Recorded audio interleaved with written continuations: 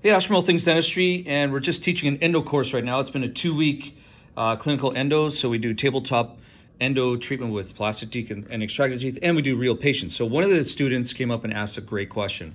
And what we get them to do is we get them to check their working length. So if this is our plastic tooth and I just painted the palatal canal just with some marker, and we've instrumented this tooth with a 4505 wave 1 gold large, and we fit our gutta percha point.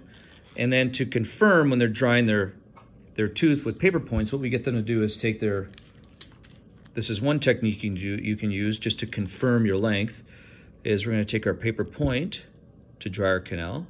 Let's get it in there. And we're gonna take it right a little bit. You see how it goes a little bit long on the tooth? And let's pretend this is our PDL. So this is the PDL or the lesion or whatnot.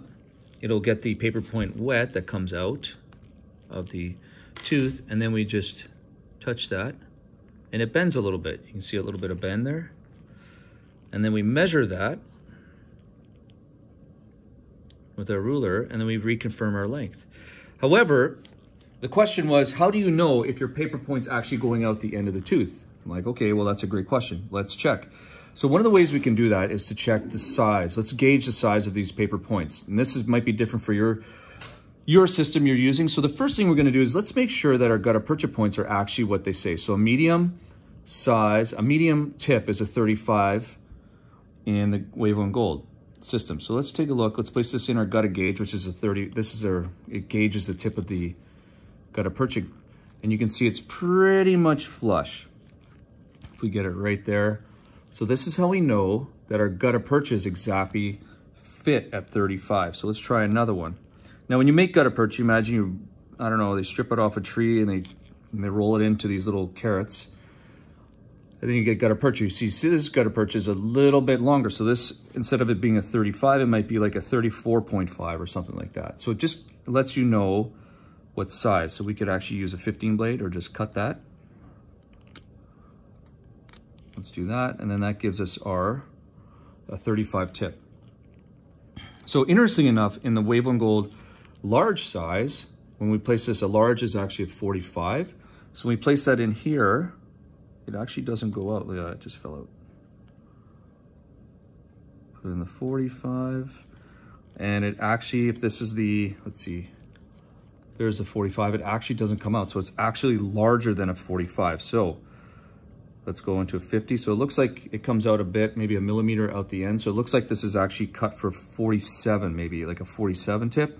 And that might be actually good if you're doing a continuous wave of condensation or thermoplastic, like a backfill technique, but just be cognizant that it might be a little bit shorter. So because if you fit your cones to length and they're short, you might actually be short, your cone might be just bigger. So what we're gonna do is let's check the paper point size now. And we use this to confirm our working length. So let's just do this. So this is, remember, our mediums are a 35 tip. So if we place this in a preparation out the end, it actually, this one doesn't do a really good example. So if we were to place this to length, whoop, oh my gosh, I'm gonna have to edit this out. We place that to length, you can see it actually goes out a bit. So it's actually, what this is saying is that this paper point's actually like a 30 tip, which is really good, because when we go to check our working length, and I'll reconfirm our working length right before we're gonna check our gutta percha. So see how they all go long? So that's good. So what we're gonna do, and let's check, so we did that for the mediums. And you know, there's 1,000 different systems, and this is just wave 1 gold. So this is a 45. And you see how the little tip goes beyond. So that's great. So let me show you how we use that. So what we do is we have our student fit their gutta percha cone. If this is their tooth, we'll fit their gutta percha cone to length. That one's a bit long. This is the one I cut, I think. There we go. So we have our student fit their gutta percha cone. We take a radiograph and we're happy, but let's reconfirm just before. You see how it's just a little bit short, and this is a great image to show you that the radiographic apex is longer normally than your actual apical constriction. So let's take our working length here from our palatal cusp. We're gonna pinch our cones. This is one of the things that really teaches students to really pinch your cones. And you can see that when we go to reseat it, you can see exactly where it's seated. So let's measure this. And that's roughly 22.5. So 22.5 millimeters. That's what our working length is. So let's take some Waveland Gold paper points. You could do this too, well, a few different ways. What we're going to do is we're going to place this into our canal, and clinically what I would do is I'd place it a little bit, give it a bit of pressure, and you can see it comes out the end. So what we would do is in a real tooth, it would actually touch the PDL. It would get a little bit moist. I would take my cotton forceps, place it on my working length, and then what I'd do is I'd press the end and see how it bends a bit, and see if this can work. And that tells me that my working length is roughly 22. I might have left it a little bit wet, but we're in the ballpark. So let's do it one more time. There we go. So what we do is we could actually, another way we can do it, this is just a little refinement of the technique. So let's set this for 23 millimeters. Got it there.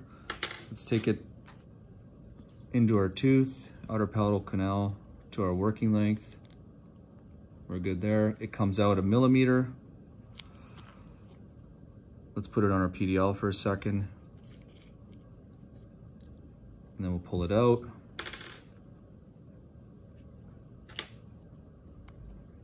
All right, so we're roughly kind of like 22.25. So what we would do next is we would set a work, we could step back 0.5 millimeter. So let's do it to say 22.5.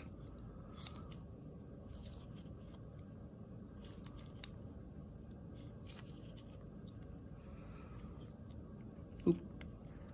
All right, about there. All right, so 22.5, we'll place this out. And you see it doesn't even come out. You can see it barely comes out at 22.5. Let's touch it on our PDL, our cotton gauze PDL, and it's pretty much dry.